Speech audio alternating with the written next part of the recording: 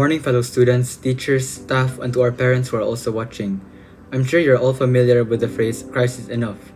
This simply means that we don't need anything else in this world other than Jesus. Jesus is our ultimate reward. He is the best in our lives and not the money nor popularity. Giving himself to us is the best reward that we can receive. Nothing can compare and be better than this. Though we can't be perfect and are always prone to sin, the Lord Jesus Christ made us righteous in the eyes of the Father. Even though we are not perfect, the love of Christ is perfected in us. He can guide us to walk in the path of righteousness.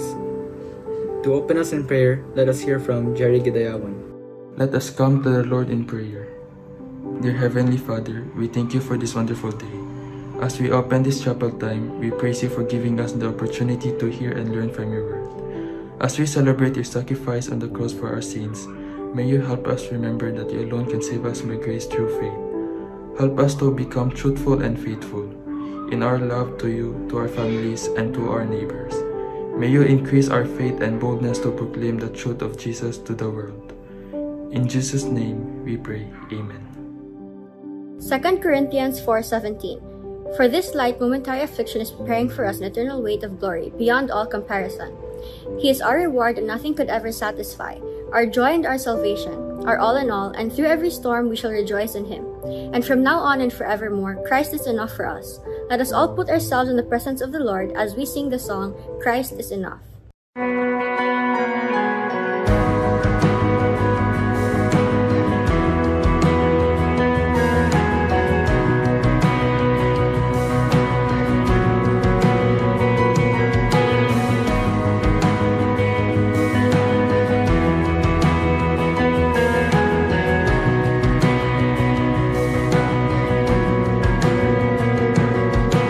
Christ is my reward, and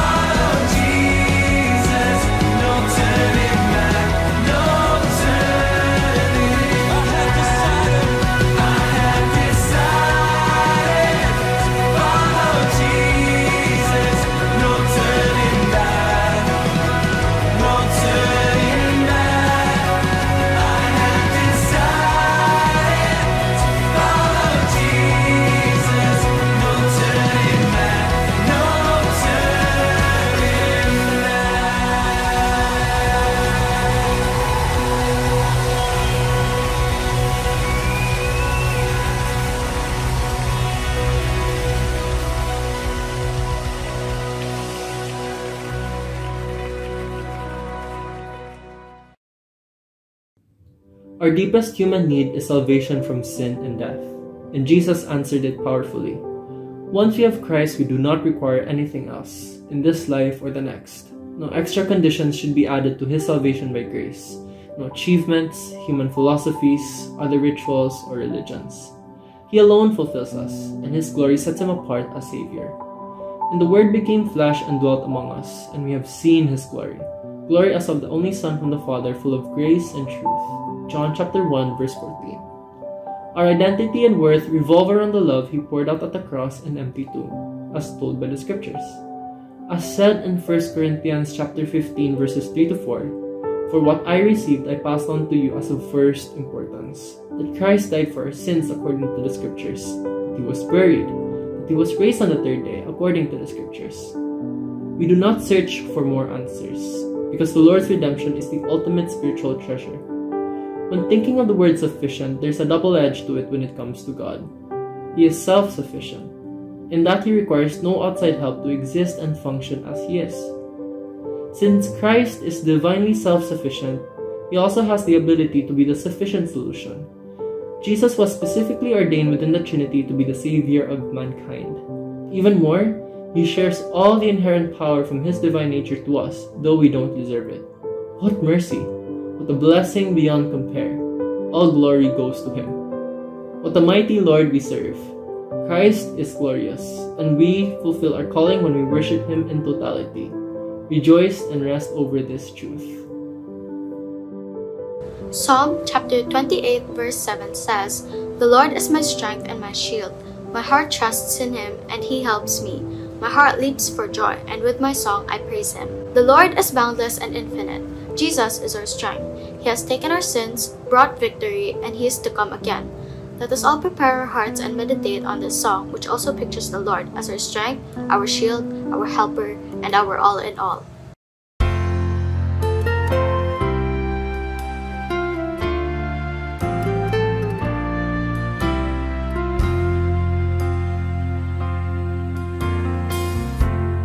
You are my strength when I am weak. You are the treasure that I seek. You are my all in all. Seeking You as a precious jewel, Lord, to give up I'd be a fool. You are my all in all. Jesus, Lamb of God, worthy is Your name. Jesus, Lamb of God, worthy is Your name. Taking my sin, my cross, my shame, rising again, I bless Your name. You are my all in all. When I fall down, You pick me up. When I am dry, You fill my cup. You are my all in all. Jesus, Lamb of God,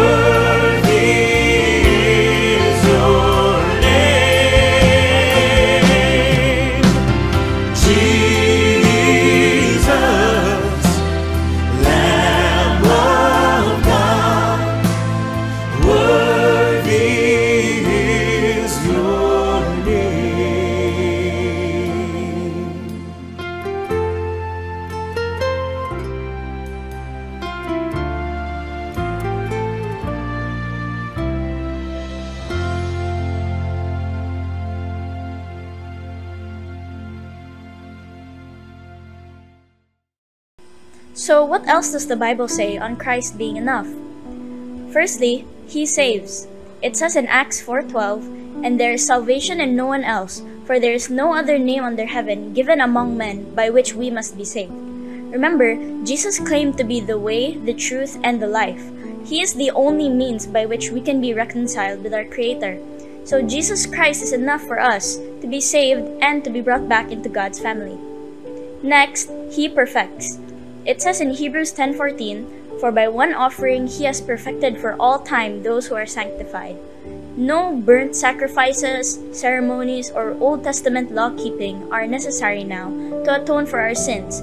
Under the new covenant, Christ's sacrifice covers us in a permanent righteousness, perfecting us before God once and for all.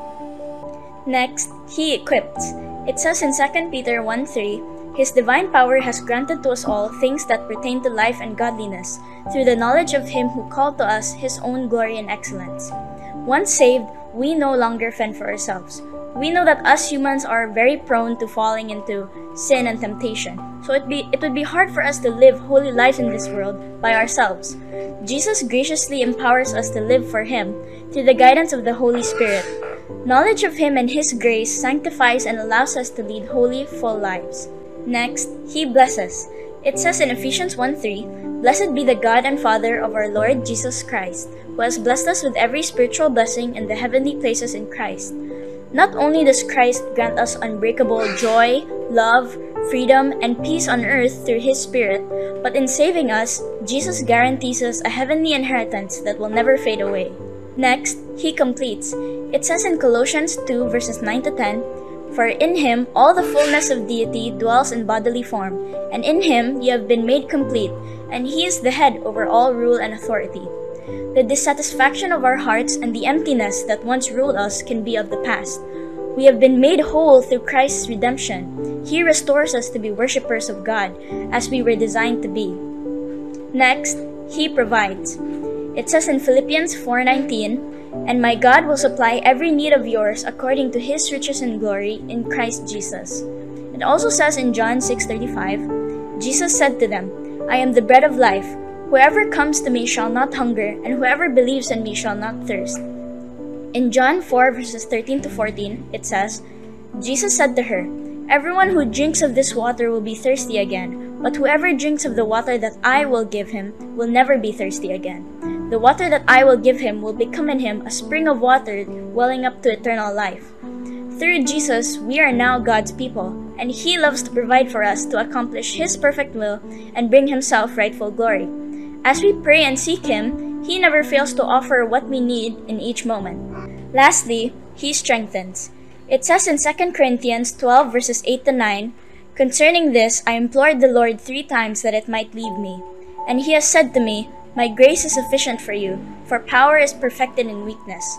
Most gladly, therefore, I will rather boast about my weaknesses, so that the power of Christ may dwell in me."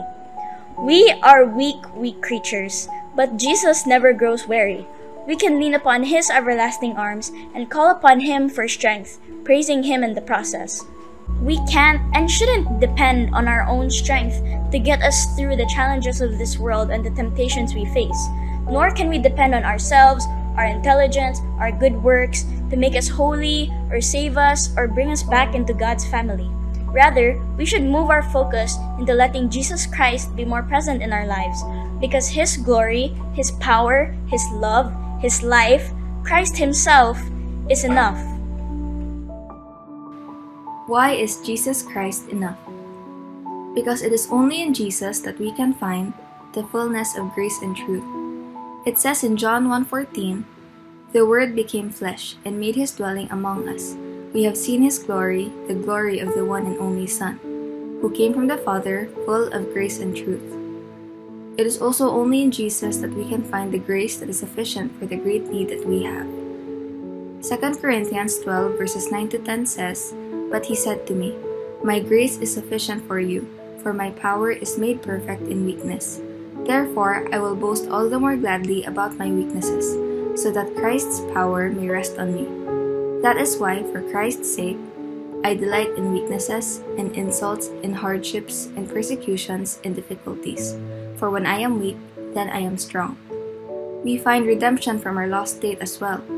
Colossians 1:14 says, "In whom we have redemption, the forgiveness of sins." We also find forgiveness for all our sins and shortcomings. Ephesians 1:7 says, "In him we have redemption through his blood, the forgiveness of sins in accordance with the riches of God's grace." In Jesus, we also find the fullness of God. Colossians 1:19 says, "For God was pleased to have all his fullness dwell in him." We find righteousness to stand before the holy God as well. 2 Corinthians 5:21 says, "God made him who had no sin to be sin for us, so that in him we might become the righteousness of God." We find peace with God the Father. Romans 5:1 says, "Therefore, since we have been justified through faith, we have peace with God, through our Lord Jesus Christ." In Jesus, we also find eternal life, where we will find the fullness of joy and pleasure forevermore. John 3:16 says, "For God so loved the world that he gave his one and only Son, that whoever believes in him shall not perish but have eternal life." We also find victory where we overcome. 1 John 5:4 says, "For everyone born of God overcomes the world. This is the victory that has overcome the world, even our faith." In Jesus, we find a Savior willing to sacrifice everything for God's glory and our good. Romans 3:26 says, "He did it to demonstrate his righteousness at the present time, so as to be just and the one who justifies those who have faith in Jesus." And lastly, we find adoption into the family of God. It says in Ephesians 1:5, "He predestined us for adoption to sonship through Jesus Christ, in accordance with his pleasure and will." When you have all of this, what else do you really need? Anything else is icing on the cake. What do we mean when we say Christ is enough? When we say Christ is enough, we mean that Jesus is our supreme treasure. Knowing Jesus and being with him is better than any life we could imagine or design for ourselves. Knowing Jesus is more pleasurable, more exciting, more satisfying, more meaningful, more purposeful, and more full than anything I have or hope to possess, because he alone is a treasure that will never fade. When we say Christ is enough, we mean that Jesus is our greatest joy. How is Jesus our joy? When the focus of our lives is on God's plan of salvation and Jesus Christ and his gospel, we can feel joy regardless of what is happening or not happening in our lives. Joy comes from and because of him. He is the source of all joy. When we say Christ is enough, we mean that Jesus is the reward of the gospel. What is the reward of preaching the gospel? The crown of rejoicing is our reward, to be given in heaven for proclaiming the gospel, and we shall shine like stars, the brightness of which depends on the number of stars on each one's crown. Jesus will declare to us, "Well done, my good and faithful servant." Jesus satisfies our deepest needs and longings. Because of God's selfless love for us, each of us can make this declaration of freedom. I am loved. Deep, unconditional love exists and I can have it. Selfless love rescues us from ideas that make us feel lonely and inadequate. It shows us we are loved and it awakens our love for others. When we say Christ is enough, we mean that Jesus is more than all we could ever need and want. God, who he is and what he does, will do, and has done is immeasurable. We only see and know a slice of the whole pie in the sky, and we can know a lot about God. He is not afraid of our questions, frustrations, and promises. When we seek him with all of our hearts, we will find him. He is our all in all. Jesus is the source of your truest identity and greatest hope. We do not live by the expectation of people. As Christians, we live by the audience of one, and this is God. Our true identity does not lie on how people see us or view about us, but our real identity is who we are in Christ and how God sees us.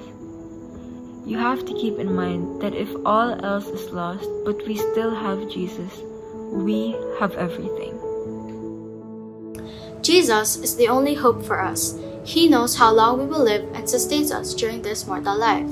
He is the foundation, the solid rock for which we can stand and find refuge in. His goodness ought to bring us comfort during times of trials and tribulations, and to find comfort, we must know how we can face death. What would happen if we lived a life apart from Christ's commandments? We'd still be spiritually dead, left to our sinful lifestyle apart from God. In response, we praise God in song and spread the news about Christ's death and resurrection to others, ready to meet Jesus as he throws death into the eternal hellfire. We will soon be with the Lord, where there will be no more pain or suffering, implying no more sin. Death will have no hold over us, as we proclaim Christ, he lives.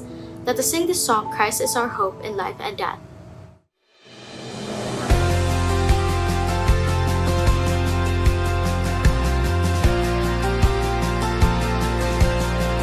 What is our hope in life and death? Christ alone, Christ alone. What is our only confidence? That our souls to him belong, who holds our days within his hand. What comes apart from his command, and what will keep us to the end? The love of Christ in which we stand. Oh, sing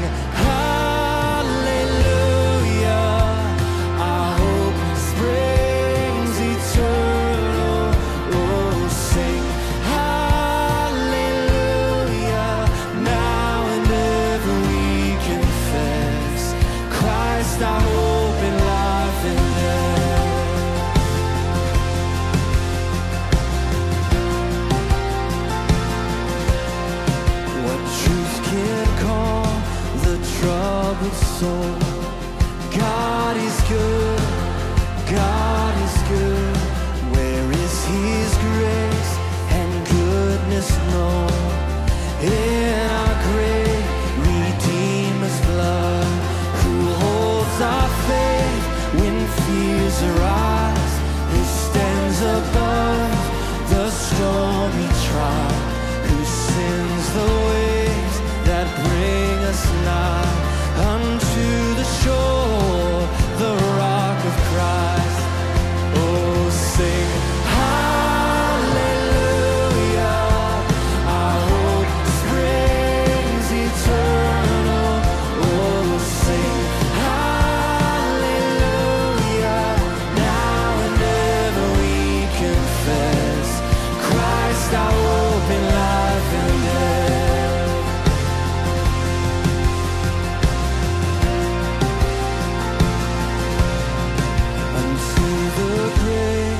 What will we sing?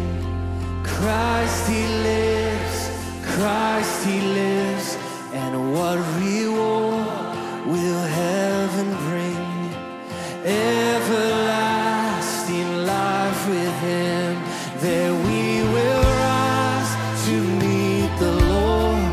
Then sin and death will be destroyed, and we will feast in endless joy when Christ is ours forevermore. Oh, sing hallelujah, our hope springs eternal. Oh, sing hallelujah, now and ever we confess Christ our hope in life and death. Oh, sing, oh, sing hallelujah, our hope springs eternal. Oh, sing hallelujah, now and ever we confess Christ our hope in life and death.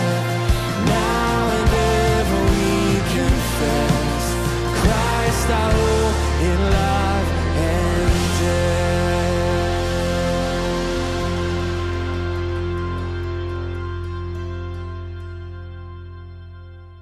Let us end this chapel time with a word of prayer.